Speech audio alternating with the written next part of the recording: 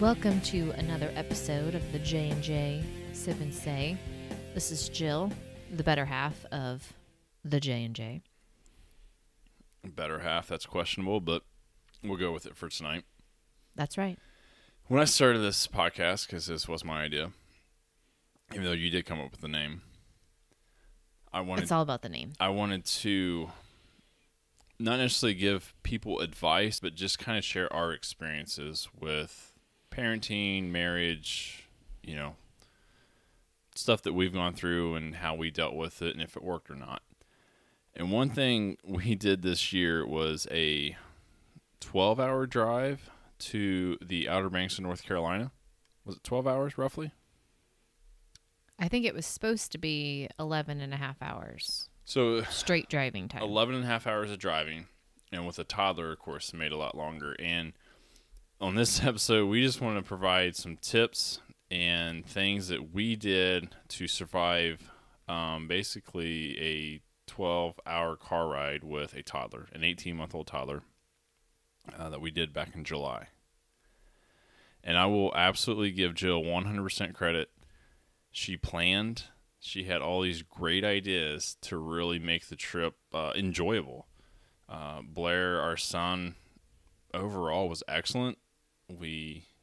You had planned out a lot of, like I said, ideas and tips. So, Jill, what was some of the things? Because when you first came to me and said, "Hey, I want to go to the Outer Banks, or we're going to go to the Outer Banks with my family this year," I immediately thought, "Man, that's a long drive with a kid. This could be a nightmare." But once we got back, drove there, had a great vacation, drove back. I was like, she did an excellent job of planning all this. So, are you giving me a compliment right now? Absolutely. It was a great trip. The vacation was awesome. But to drive a total of, basically, we were probably in the car for 24 hours with a toddler, it went very, very well. So I wanted to give our listeners, like I said, not tips to say you got to do it this way, just things that worked for us. But on the other hand, you also make fun of how much I plan for stuff. When you started calling itinerary and travel meetings, it was a little intense. There's a story behind that. If you watch The Big Bang Theory, which I'm sure most of you do, we are very big fans of the show. There's an episode where they all travel to some conference and Sheldon is the travel supervisor and they have a pre-travel meeting and they get all their paperwork. And so just to spin off of that show, I named myself the travel supervisor. And yes, my mom, and my sister, the women of the family, we all had a travel meeting back in June to discuss details. I think you went to Travel God at one point, but that's cool. No, I did not. You wanted to. No, I don't want to compete with God. Anyways. But I am giving you credit because it went off without a hitch. So let's just share some of the things that you had came up with that really, really worked for our trip that hopefully people do have toddlers when they do a trip with their kids can take advantage of. And maybe if someone's out there listening has more ideas, shoot us a message on Facebook or Instagram or send us an email. Well, number one, like you said, was planning ahead. I've always been into doing this. I love to map out road trips or look at vacation spots, look up details of where we're going, what we can do there. So I actually, mapped out our route. And people still make fun of me for using MapQuest, but it's amazing. I mapped out our route ahead of time. I found spots where we could stop. I knew how long Blair could probably last in the car, and depending on what time of day it was. And yes, I did make an itinerary for when we went. We left early in the morning. Now, when you say early, I mean, we're talking early. I think we left at, 3:30? It was about 3:30, and we basically had everything packed in the car, and the only thing we had to take down was his pack and play that he was sleeping in, put it in the car, and literally put him in the car seat, and within, 15, 20 minutes of driving at 3:30 in the morning, he was out. He fell asleep. I think he he was quiet for a while, and then, yeah, he fell asleep. Because I debated, I've always heard people, oh, well, you'll leave right when they're supposed to go to bed. Well, I've never been a big fan of driving through the night. We couldn't check into our house till after 4 p.m. anyways. And why do you want to show up somewhere super tired because you've driven through the night? So I felt like, he went to bed normal that night before, and he was at least able to get, a good 6-7 hours of sleep in. And then we woke him up at whatever time, 3:15. I literally got him up and I put him in the car. I didn't change his diaper. I left him in his pajamas. And like you said, within, I'd say, a half an hour of being in the car, he was asleep, and he slept all the way until our first stop in West Virginia. Yeah, which was about 4 hours later.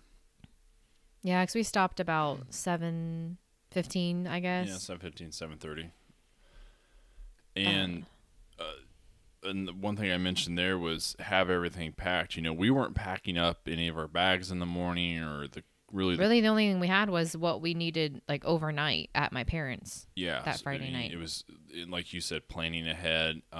Just to be able to basically grab Blair, get him in the car seat, and go. That way, there's not a lot of time for him to wake up and get kind of alert. So that was definitely a big plus for that first 4 hours of the drive. Right. A third of our drive was already done, and he was either quiet or slept the whole time. And you can't ask for anything better than that.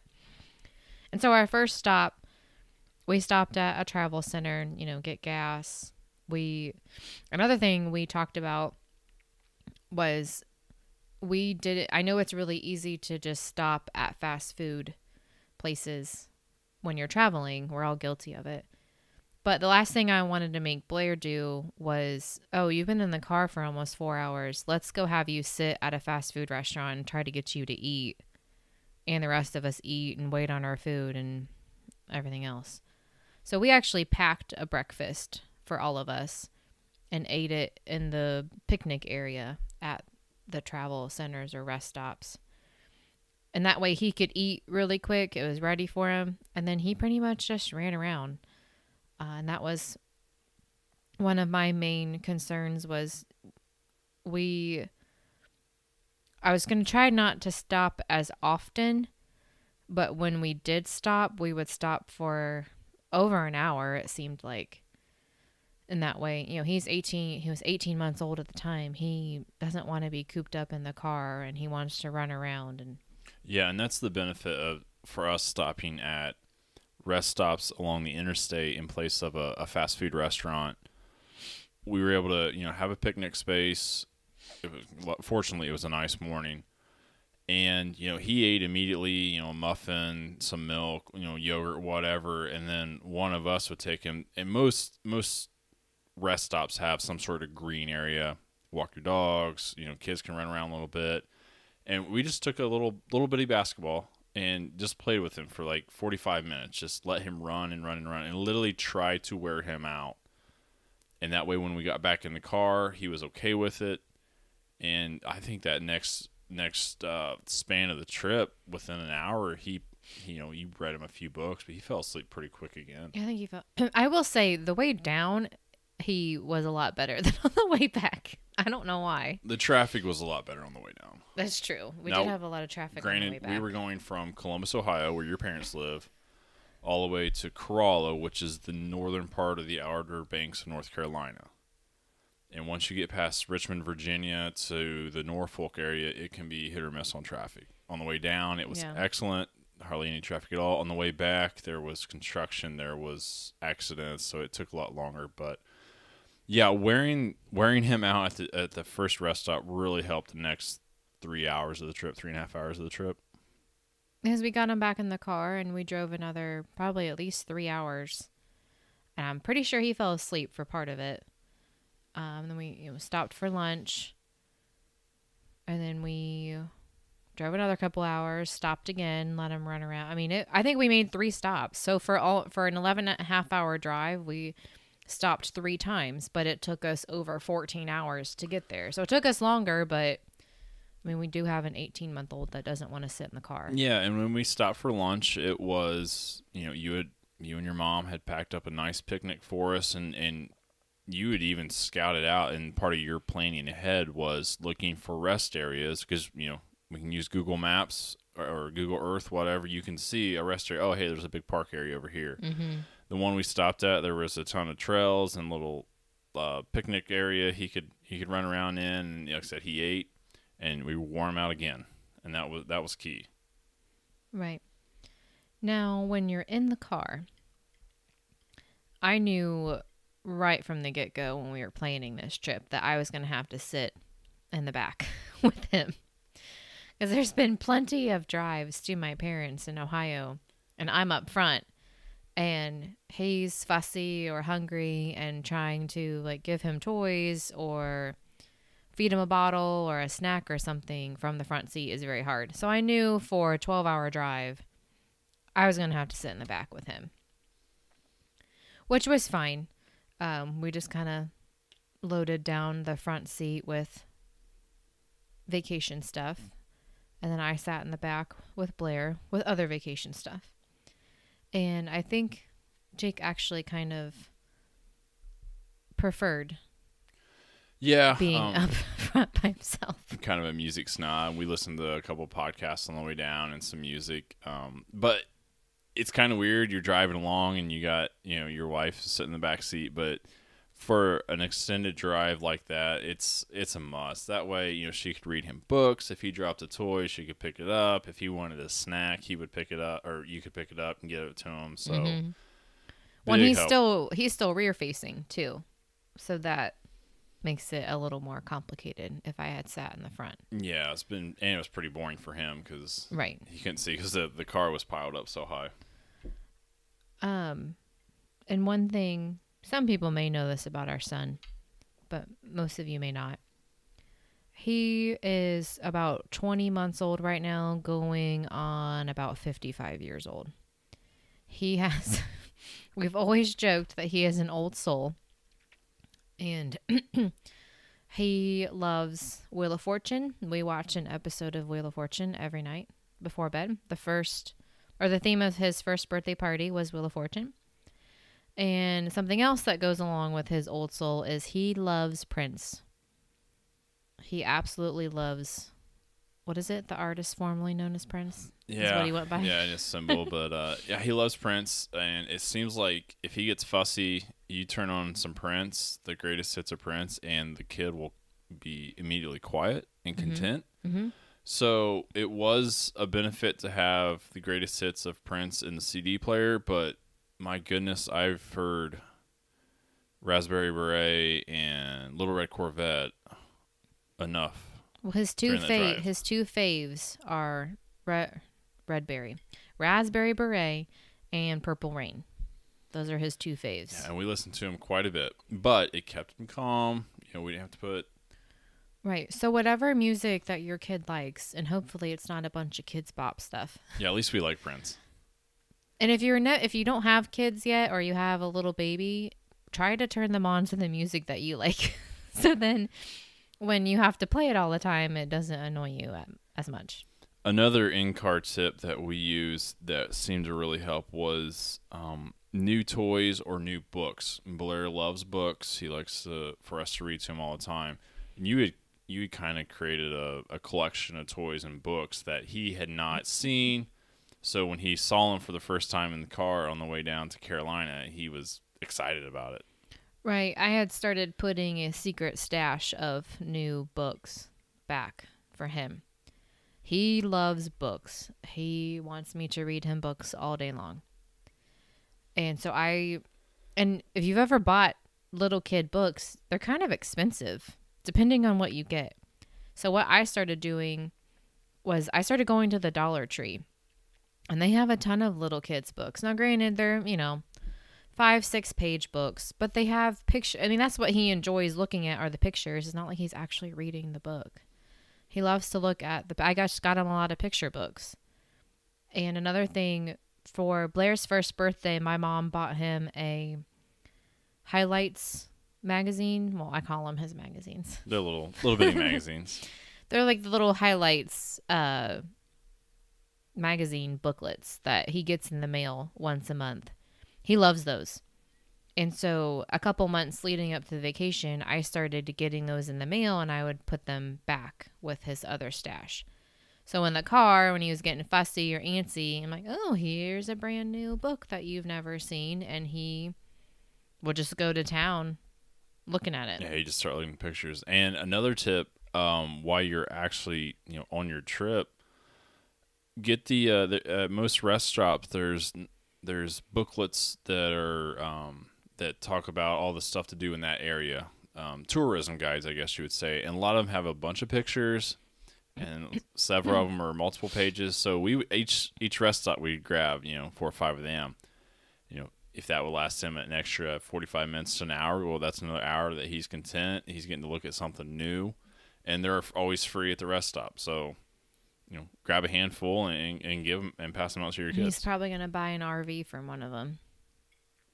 I mean, we got them in Virginia, West Virginia, North Carolina, I think. Got them all over the place. So it's just simple things like that, just something to keep them occupied. And like I said, Blair, like in books and pictures, it was easy. It was like, all right, this is easy and free. So that's what we did. And we did pack up his kind of big basket of toys. So it was toys that he knew. It wasn't. I think I maybe only had 1 or 2 new toys for him because I figured the books would be enough. Another thing you had a wide selection of were snacks. Oh, and I yeah. think any parent listening understands that snacks can be crucial for a young child. Snacks are everything. They are. And you had, like I said, a basket choice. Oh, yeah. Graham crackers, goldfish, veggie straws. He still loves those Gerber crunchy Cheeto-looking things. Yeah, you had some yogurt. Puffs. We had a big cooler packed in the back in case we need something Yogurts, cold. pouches. I mean, you name it, I had it. And it seems like with kids, even if they're not hungry, but you hand them a snack, they're probably going to eat it just to keep themselves entertained. Boredom. Yeah. Hey, adults boredom eat, I'm sure. Blair must get that from me then. Yeah, you are a boredom eater. But even when I run with Blair and he's in the stroller, if he has a couple books and a snack, he's good to go. And I can run over an hour with him in the stroller and he's fine. He's got a snack and books and he's ready. A couple things we failed to mention in the beginning. One of them was, since Jill's parents live 2.5 hours away, he has spent quite a bit of time in the car going back and forth from Indiana to Ohio to her parents' house. So I think that helps. So if you are someone who's going to be planning on doing a trip, even if it's not a 12-hour trip, if it's a 3 or 4 hour trip, whatever it might be, take some hour-long drives with your kid, or an hour and a half, and just kind of get him used to being in the car more and more and more. I know it seemed to help Blair. He's comfortable in the car. He's used to it. Right. Well, he's been doing that since, I think the first time I took him to my parents, he was 2 months old. Yeah. So I think that, get out, take some drives, even if you're just going. 2 hours in the car for him is nothing. It's not a big deal. And the other thing, especially for me, because sometimes I can be a little impatient, especially with traffic and driving. You just kind of have set a mental mindset of, hey, this is going to be a long day. We left at 3:30 in the morning, 4 in the morning, and we knew we probably weren't going to get to our destination until 4:30, 5 o'clock that evening. You just kind of got to get a mental mindset of, this is where we're going to be. We're going to take our time. Enjoy the ride. Yeah, and like I said, Jill had planned so well that Blair was pretty occupied most of the trip, and luckily we didn't have too much traffic on the way down, a little bit on the way back, but that wasn't a big deal. Just kind of a mindset that, hey, this is going to be our day. We're going to take this trip and just try to enjoy the ride, enjoy the journey, I guess they say. Because it is long, but, looking back, it was a blast. And I'm not going to lie, there are a few moments where I wanted to pull my hair out. He was never that bad. But you were driving up front. There was a few times I could tell you were getting frustrated because he was getting frustrated. He just wanted out. I mean, it was good. Well, I perfectly understand it. It's just, what are we going to do? Yeah. We're stuck in the car and we still have 3 hours to go. Or it'd be, we knew we had, at least 40 minutes to our next rest stop. Right. So it was kind of like, all right, we just kind of got to entertain him as much as you can. And I actually be up front, and I knew Jill was getting frustrated. I kind of chuckled inside because I'm like, well, you're going to have to deal with this, Jill, because I'm driving down the interstate and there's a bunch of traffic. There were just times where nothing satisfied him. I would give him a book, he'd toss it. I'd give him a toy, he'd toss it. I thought snacks would be the end all be all. Most of the time it was. And I would try to give him a snack. Nope, didn't want it. So I'm like, okay, I don't know what to do for you. And I think our go-to was, okay, let's put some more Prince on. Purple Rain. Prince was always seemed to seal the deal. It would calm him down, and you'd usually buy us because that CD, the first 7-8 songs, he'll just relax to. It always buy us about 40 minutes. So, and there were times on the trip where, and I would recommend doing this, if they're asleep and you are getting close to your next planned stop, just keep going. Yeah, just keep going. The only time we woke him up was at the very first stop on our way down, because we'd already been in the car for almost 4 hours, and it was 7:15, 7:30. I'm like, okay, he's gonna be wanting breakfast. And after that, after Beckley, West Virginia, there wasn't very many stops after. That's why I chose that spot. It's pretty rural after that. So I'm like, okay, well, we've been in the car long enough. We're not going to chance it and try to go farther. So that's the only time I think we woke him up. If he was asleep any other time, we're like, okay, what's the next rest stop? And then that's where we'd pull out our phone. Yeah. I know people make fun of me for using MapQuest, but that's when we would actually use our phone and look up, okay, well, where's the next rest stop? And we would just drive to that one and stop. Yeah, take advantage of the smartphone when you're traveling. I'm kind of old school. I like to have printed directions, but I also use the phone as well.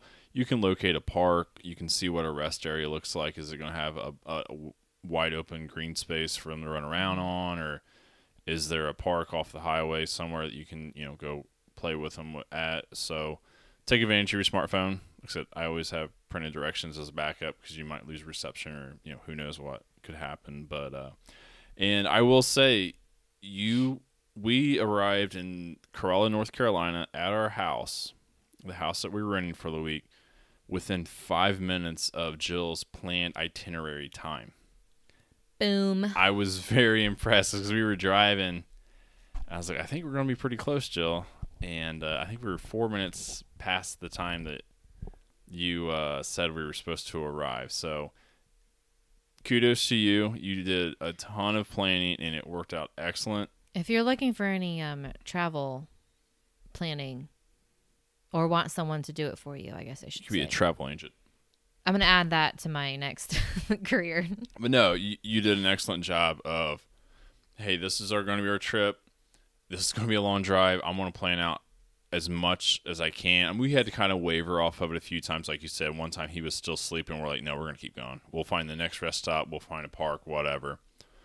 But to leave Columbus, Ohio at 3:30 and arrive within 4 or 5 minutes, basically 11 and a half, 12 hours away, you did your homework and did a great job with it. That would be a feat even if you didn't have a toddler. No, just to drive. I mean, traffic or anything could happen. Because it took longer on the way back. Right. We did have some traffic on the way back. Another thing we did on the way back was the way I had timed it. We weren't going to get back to my parents till about 11 o'clock at night, because we weren't leaving until almost 9 in the morning. And on the way back, our last stop for the evening in West Virginia, we kind of did the same thing that we did on the morning on the way there. We, got him out. I changed his diaper. I put his pajamas on. We gave him a pouch because that's what we do every night before bed. So we still did the same things. Still did the same bedtime routine, I guess, just to try it. But we did it to try to get him in the car. And it took him a while to fall asleep. But I think the problem was those mirrors that you can put on your back seat. You would put him on the headrest of the back seat, so you right. could see you see Blair. Yeah.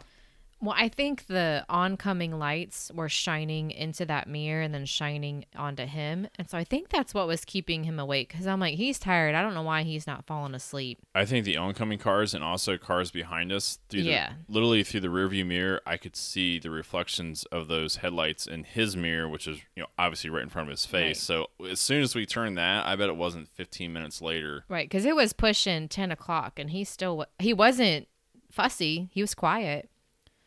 But as soon as I kind of faced that mirror, even just turned it more at an angle away from him, he was asleep, like you said, probably within 10, 15 minutes. Yeah, that seemed to be, that's one of those things. I think one of us just kind of thought about it because if not, we might have driven another 2 hours. So, like I said, these are just some things that we did on our trip. I think everyone wants to take their toddler on a road trip to, see the ocean or, see family a long drive away.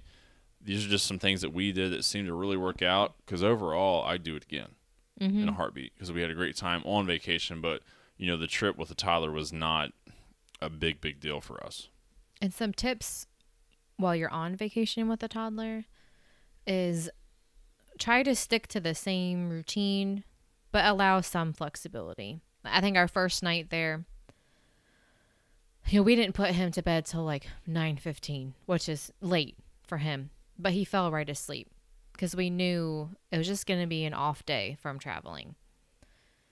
And wear them out like we did on the ride there. Wear them out. He slept so great down there. Oh, yeah. I mean, he fell asleep within 2 to 3 minutes every nap and every bedtime because he was so tired. And I think one thing we did, we kept it pretty simple. We didn't take him to a lot of restaurants or whatever. It was beach in the morning, so he him walking on that sand would wear his little legs out, so then he would nap really good.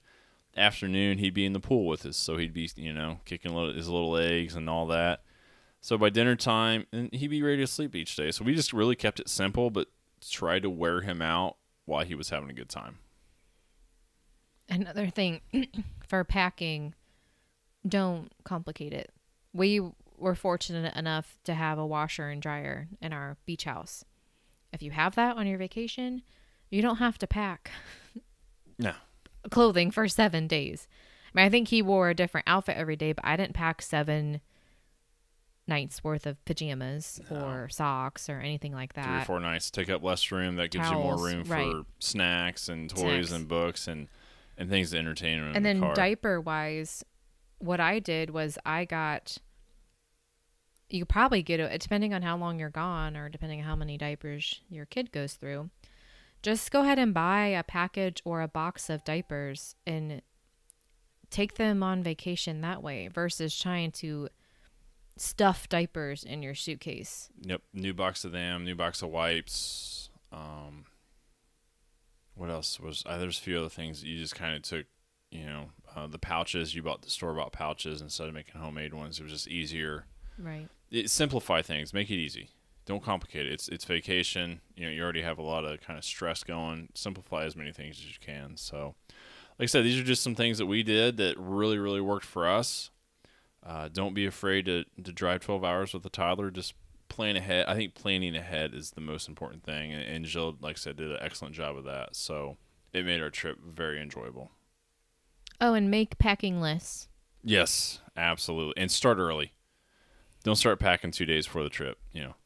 Get 2 weeks out, get those swim trunks, get those packed, get those beach towels packed. You're not going to need them before then. So just get ahead of the game, plan ahead, and hopefully you have someone like Jill who's going to plan your trip out for you. So all I had to do was hop in the car and drive. So pretty much. It's great.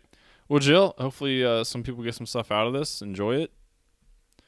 I'm looking forward to another trip, and I'm sure we'll use the same ideas again. So. And as always, make it a great day and sip and say. Cheers.